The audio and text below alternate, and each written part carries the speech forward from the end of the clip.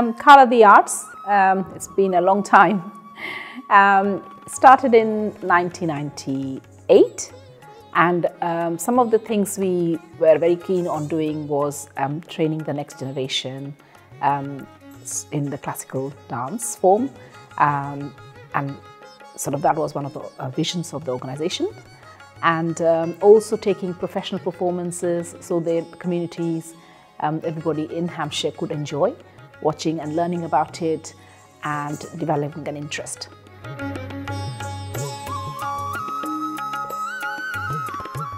We had a lot of interest from schools, local schools, so we were training a lot of teachers.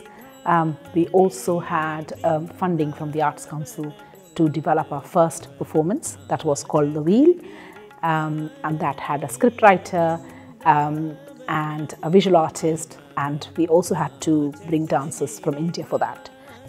Some of the new trustees who had just joined, they were very keen on getting involved in the storytelling aspect of it, and it connected with their stories because it was a story about how the South Asian community moved from India to Africa and then from Africa to this country. Our work went from the performance aspect to schools' educations, and that was really hit. We were working in so many different councils, and also we took work to London as well. One of the projects which came along was Tingapali, which was a project in relation to a particular part in Orissa, and some of the teachers from Hampshire had been to Orissa to learn about the story. It was deforestation. So there were lots of trees being chopped off. So they were studying how we can restore some of those trees back, environmental projects, and also how they could connect with some of the schools in Hampshire.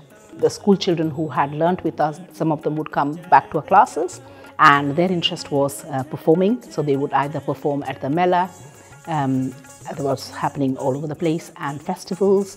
Also some of them performed at Trafalgar Square, Diwali events. They were very impressed to perform.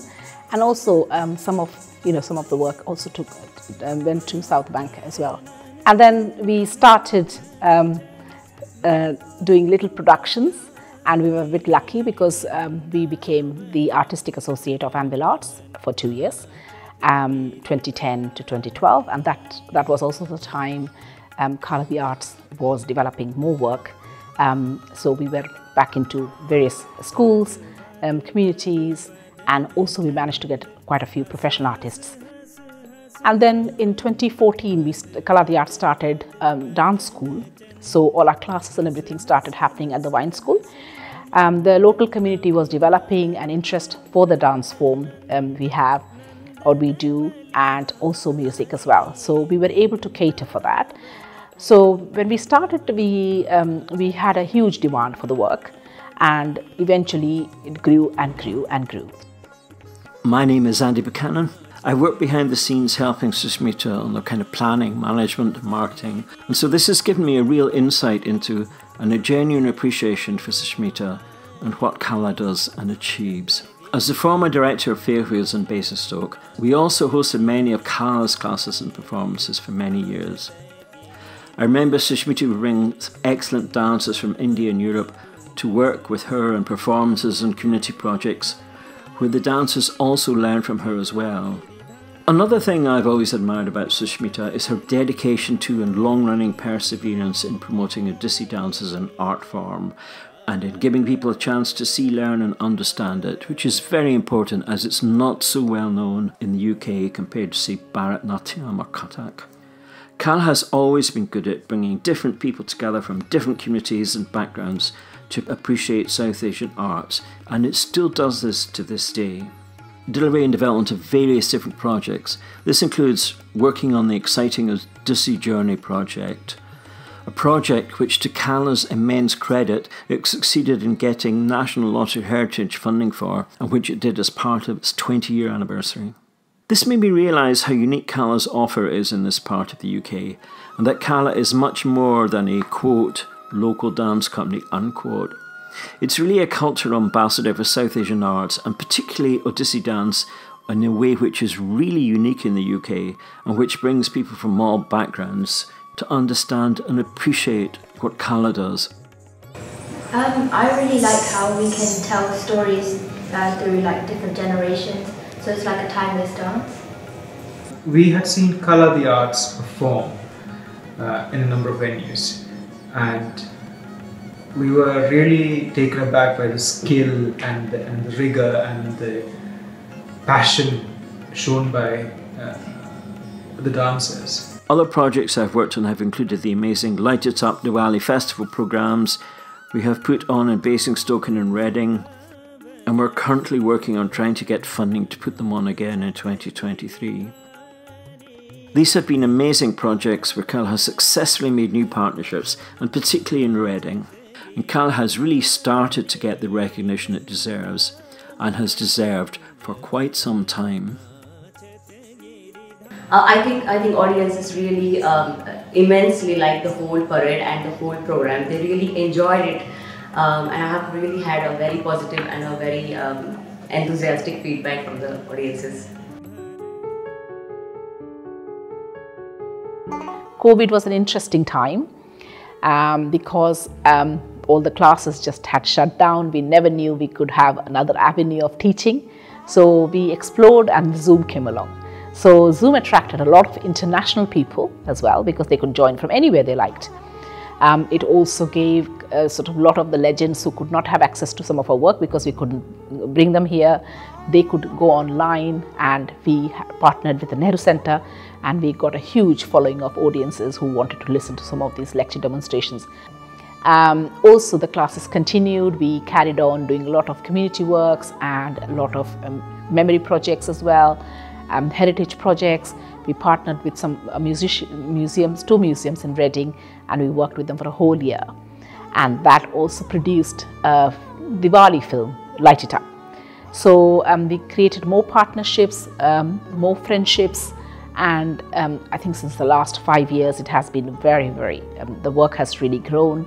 There's a lot of awareness.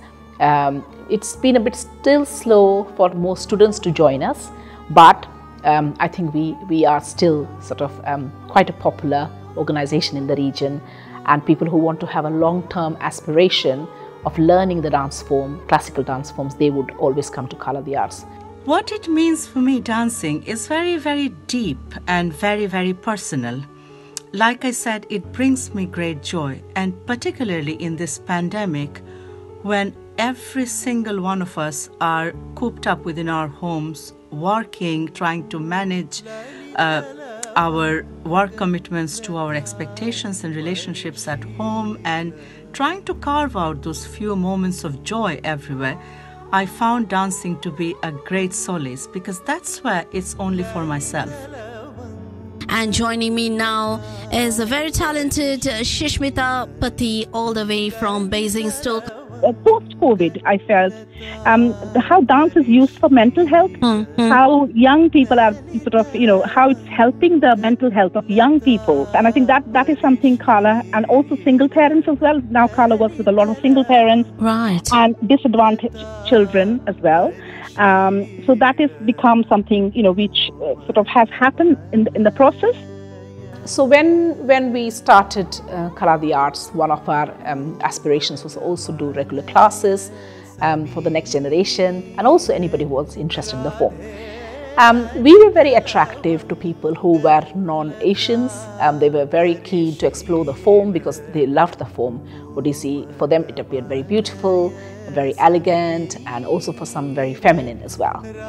And graceful. So we used to run classes at Fairfields Arts Centre in the heart of the town in Basingstoke, and a lot of people would travel from quite far, and local sort of students, they would attend. And then we would actually have a good partnership with Fairfields, and we would run 2 residencies, one in the spring season in February in the half term. We would also invite some international artists to that. It was like a big project for us, 5 days of residency. And we would have one in the autumn as well. We also had some professional dancers who would come and train with us as well. We would also have lots of new artists. I would work with them, and they would continue doing some of the performances. And some of them had traveled from Germany to learn the form and learn how to teach it from me, and they continue teaching it there, and also some artists who had stayed with us, worked with us. They continue teaching in India and one in Canada. But it's very much to Sushmita's credit that Kala has managed to exist for 25 years, and also that it manages to do so much. Thankfully, the value of Kala's work is appreciated and funded by national organisations like the National Lottery Heritage Fund and also Arts Council England. What is different now is that Kala has recently now applied for and has been awarded NPO status, which is National Portfolio Organisation funding. And so, I'm very pleased to see how Kala is finally getting the recognition and support it deserves